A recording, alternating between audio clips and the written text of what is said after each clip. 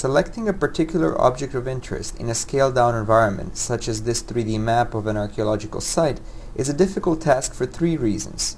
The objects are of small size, often closely grouped together, and potentially overlapping.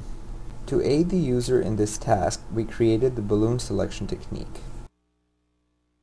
To create the balloon, the user places two fingers next to each other on the tabletop surface.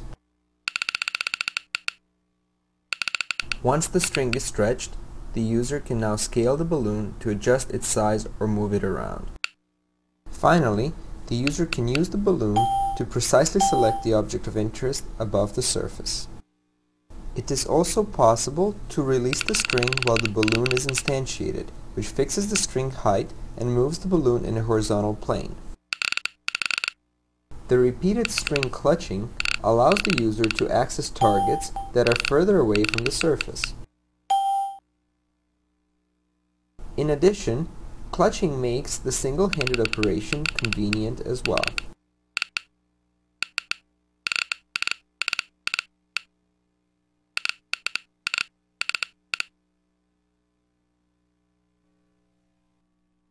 In a 3D terrain model of an archaeological excavation, balloon selection can be used to select a particular target from a set of closely grouped targets. The selected target is a ceramic bowl.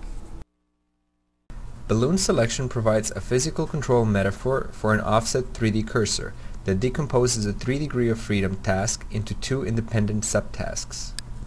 In comparison with standard wand-based direct interaction, balloon selection was found to be as fast as the wand, but more than 3 times as accurate.